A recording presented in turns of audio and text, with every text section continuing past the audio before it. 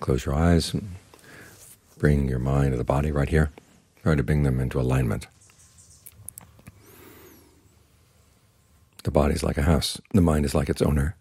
If the owner doesn't stay in the house doesn't get taken care of, and the owner is left out to be exposed to the sun and the rain.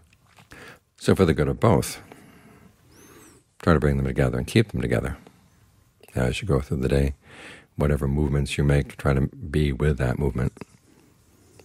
As John Lee says, most of us as we're walking, we take 2 or 3 steps, but the mind has already taken 7 or 8. Try to keep in alignment with where you are. That way you get to see what's going on in the mind. If you go running out with your thoughts, you're in the thought. You can't see it from the outside. And you want to understand your thinking, understand your greed, aversion, and delusion. You have to be outside them. You have to step back from them. This is why the Buddha says when you're going through the day, try to keep the mind with the body as a post, and keep all of your senses on a leash, tied to the post.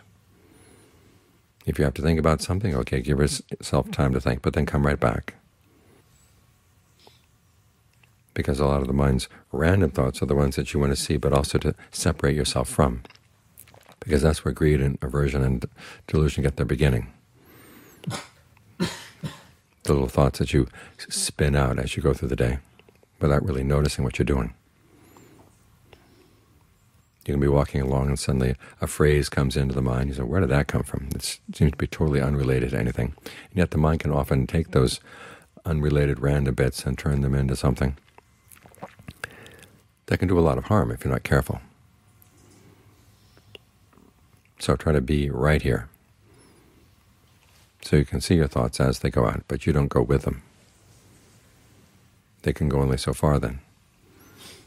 Otherwise, it's like using your flashlight to chase down the end of a flashlight beam.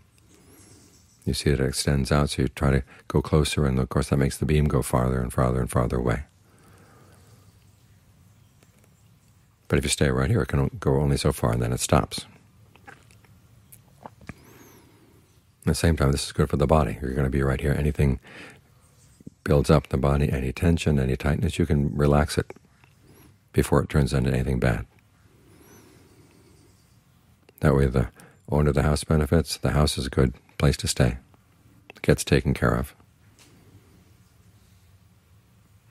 So keeping the mind aligned with the body is good for both.